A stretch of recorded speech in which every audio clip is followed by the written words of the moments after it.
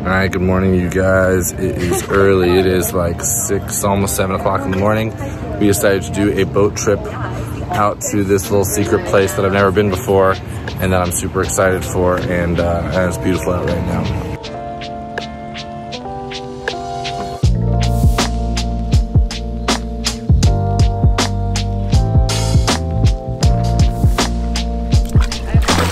What's up guys, welcome back to the channel. I'm Mike Sasser, boudoir photographer in Los Angeles, California. If this is your first time to the channel, welcome. It's nice to meet you. If you're back for some more photography knowledge, some entertainment, then I missed you so much and I hope you guys stick around. So Hawaii has this little bit of kind of like a secret island. I don't think you can really call it that, but I've been wanting to shoot there since I heard about it. And finally we were able to put that together and I'm excited to bring you guys along with me. Definitely stick around because at the end of this video, I'm going to be going through my editing process so that you can see how I went from this to this. Oh my God, look at that sunset. Sunrise. It's early. Okay, I'm allowed to make some mistakes. Today we basically just planned on getting a couple people together.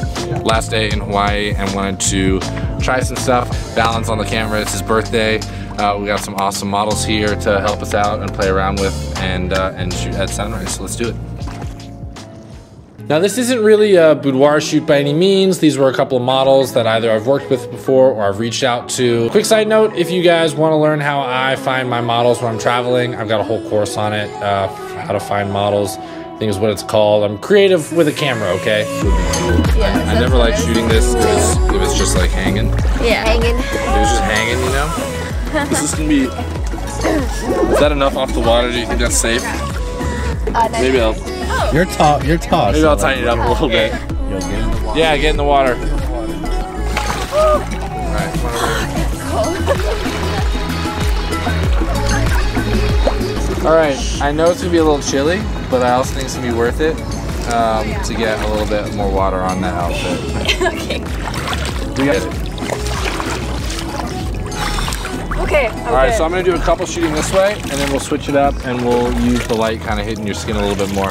All right, so sometimes when I'm shooting, the person is the most important part, or the lighting is the most important part. In these first couple of pictures, since the sunrise was so insane, I made the clouds the most important part, the light of the sunrise the most important part. In this particular way, she's not getting any direct light on her face and on her body the way we're seeing it, so it's gonna be a nice, soft, even light. It's not gonna be very dramatic for her, but it should be dramatic for the whole shot.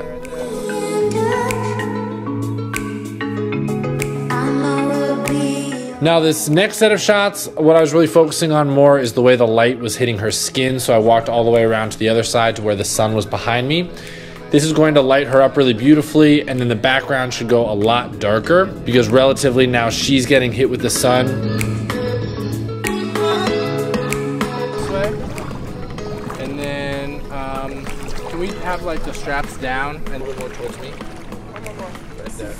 And then take your head tilt and drop it in like this. Yeah, right there. It's even better.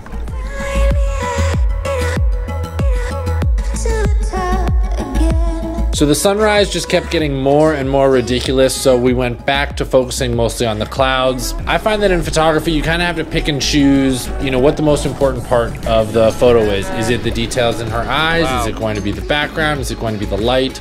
Is it going to be the scene? Is it going to be the outfit? You're going to have to compromise on some things usually. You can't have every single thing in every single picture, so you just have to choose what's most important to you. This is pretty ridiculous. I've never shot anything like this before, but the sun is like so beautiful. We're still getting a little color in the clouds. We're just changing outfits right now to see what else we can get. I don't know, this is ridiculous. So let's talk outfits. Now, I personally don't really like shooting swim. You know, if I'm outside and there's water, I think it's a little cliche. I think it's boring. I think it's basic. So I don't like shooting a whole lot of swim. So we try and get a little creative with the outfits outside of that. So her first outfit was a camise. I had to type into Google how to pronounce that. A slip, it's a slip. It's like a bedtime slip, which I do not like shooting with in the studio because it takes off all of the shape of the person. It's just like one outfit that just goes straight down and doesn't show any of the curves. However, in the water, you can get that wet and it'll kind of stick to the body and therefore show off a little bit more of that shape. So that was cool for the first outfit, but this next outfit I really loved. It was like a white, sheer, woven sort of character, and I like this for a few things. The first is all the little details on it, having a little texture was amazing. The second part of it that I love is that it's white, and white really glows, especially when the sun is coming from behind it.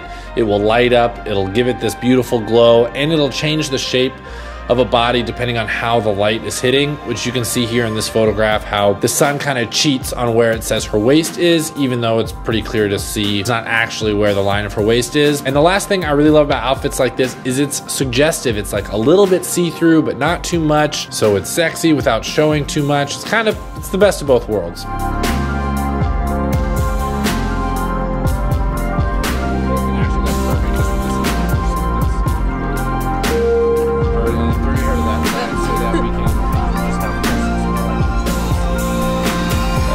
Peeking down towards your hand.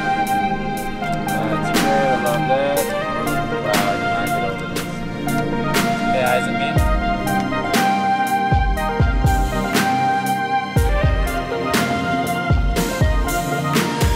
I'm gonna switch and get, I'm gonna grab the other lens real quick.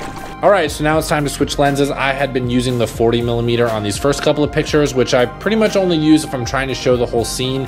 It's really the equivalent, so that's 40mm on the GFX, which is the equivalent of about a 33mm on a full frame camera. So now we're gonna toss on the 65mm, which on a Fuji GFX, one of those medium format sensors, that's going to look more like a 50mm, your standard 50 prime. The goal now is not to show so much of the scenery, but just to have pictures with impact. It's gonna add a little compression. It should make the clouds look bigger. It should make the mountains look bigger. And eyes at me. Yeah. Okay, take your hips, rotate them waist. Right there, and then same everything.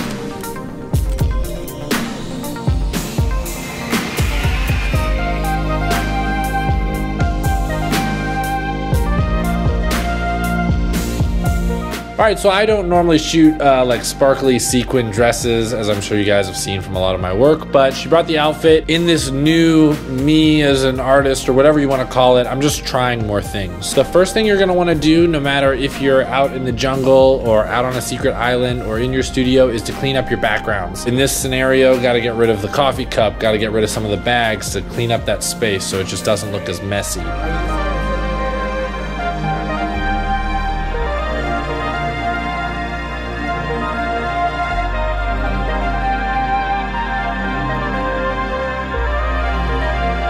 So good. All right, turn into the boat a little bit more. And then do it like still pretty tall. That rope over there doesn't look ugly like that? No. I just stacked it. No, it looks like it's on a rope. Okay.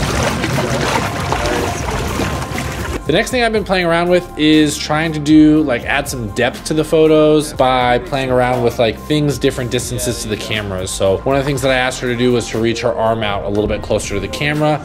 That will blur her fingertips a little bit and give you a little bit of a leading line coming back to her. Just a little bit of depth or implied connection, anything like that.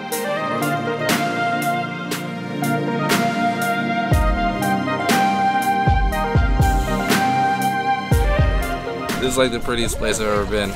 So we were literally the only ones out there, which was absolutely amazing, but it meant that it gave us some freedom to do some more risque pictures. Most of the pictures we did artistic nudes or some things that were a lot more risque. YouTube is not a fan of stuff like this, so I'm not gonna be able to share that with you guys here. I'll be sharing some more of the pictures from the photo shoot over on my Instagram page, places where I have a little bit more freedom on what I can share. So again, if you wanna know how I find models when I travel, check out my course on that. If you're thinking about turning your hobby as a photographer into even a profitable photography career, I've got a step-by-step course on that for starting your boudoir business. But before we end, I want to give you guys a few tips on how I edited these pictures and really brought them to life. So here's the before picture, here is the after picture. So let's go ahead and figure out how we got from here to here.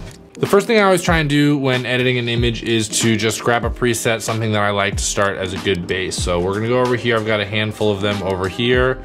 This one brightens up everything quite a bit, but we're gonna bring the highlights down a little bit. So we're gonna stick with skin and just bring our highlights all the way down. I also want the entire picture to be up a little bit more, so we're gonna brighten everything a little up, and then we're gonna bring this down with a little localized adjustments. Now this is gonna be really the hero of editing a picture like this. So what we're trying to do here is darken the sky, but brighten her. So to darken the sky, we're gonna tap M, and drag a gradient down. Now this is the gradient filter here.